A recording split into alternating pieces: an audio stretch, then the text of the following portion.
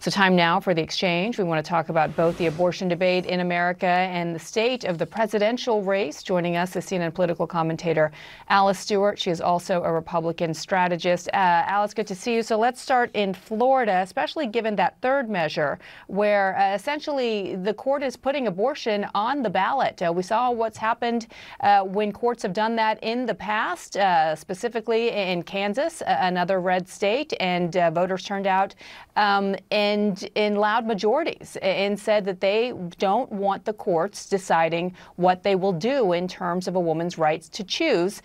I'm just curious to get you to respond to what someone like Christina Reynolds, an executive for Emily's List, said in response to this. And she said it had the potential to pull out more voters, and those voters are more likely to be with us than the other guys. Your thoughts?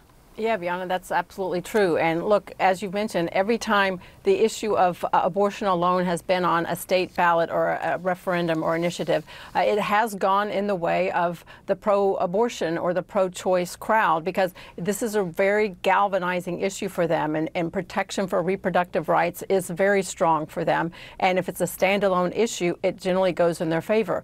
And let me just say this from many Republicans and those in the pro-life community. The first ruling from the Florida Supreme Court upholding the Florida ban, many in the pro-life community view that as a victory for fetal babies that can feel pain and have a heartbeat, and protecting and saving those lives. But the order from the court to put this back on the ballot, that is a real political battle for Republicans, because they realize this is going to galvanize Republican voters and galvanize even some Republicans and certainly independent voters who want to protect the pro-choice issue. And look, Republicans are going to have to really work hard on taking some of the focus in Florida off of the abortion issue and putting it on other issues in Florida, like the economy and immigration and national security. And they're banking on what we're seeing in a lot of these state-by-state polls, that while abortion is a big issue and sometimes a single issue for some voters,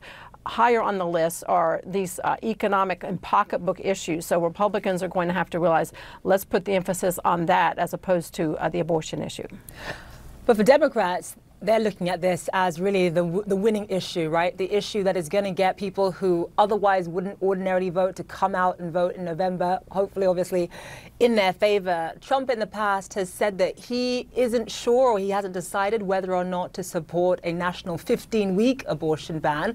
Obviously, he's going to continue to get asked about the 6-week ban in Florida between now and November. He knows that this issue could cost him politically. I mean, where do you think he's going to go just in terms of how he's expected to respond to this? Do you expect him to continue to be mute on this and not say anything? What is the smart way strategically to handle this?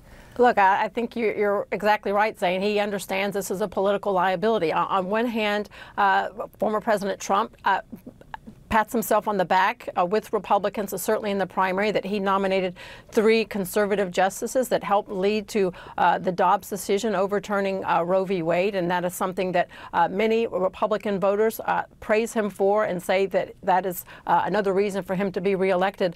But he also understands the flip side of that is, again, when this issue is on the ballot, this really galvanizes and energizes those on the left. And again, also some Republicans, suburban women, and independent voters. And the fact that he has walked back his previous steadfast support for bans goes to show that he may take a different tone. I think Nikki Haley, when she ran for president, the former South Carolina governor, she had a more reasonable response on the abortion issue, saying that we need to pull back on conversations about abortion bans and let's talk about abortion limits. And there are widespread support against late-term abortions, and that's something we can certainly agree on. Let's talk about limits and not bans. She also said it's important to make sure there are exceptions for rape, incest, and life of the mother. And these are aspects of the abortion issue that Republicans and Democrats can agree on. That's where the conversation needs to go, and less on outright bans on abortion.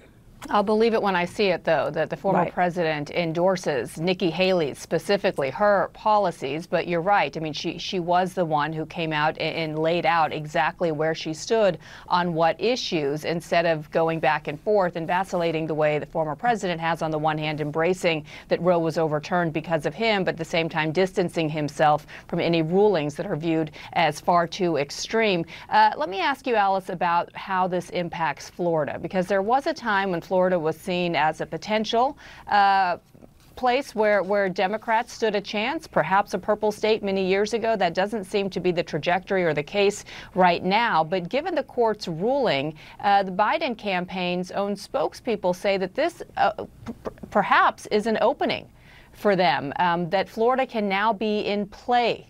What are you hearing from Republicans? Are they worried? They're certainly concerned, and they're certainly not taking this for granted. And also hearing, as we've heard from the Biden campaign and the Democratic National Committee, they're putting untold millions of dollars into the state of Florida and on this issue alone. And they realize that there is a large return on the investment for campaigning on this issue. But what Donald Trump and Republicans have in their favor going into this election is the key issues that galvanize voters. Again, as we've talked about, the economy, inflation, immigration, and national security. These are important issues for the state of Florida. Not to mention the fact that Joe Biden, President Biden, is losing a tremendous amount of support from Hispanics and African Americans.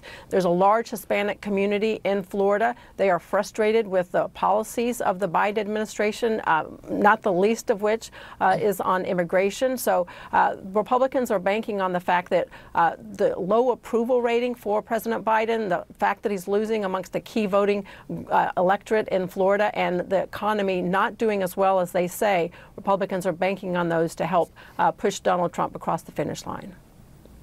Alice Stewart, appreciate the time today. Thank you, Alice. you.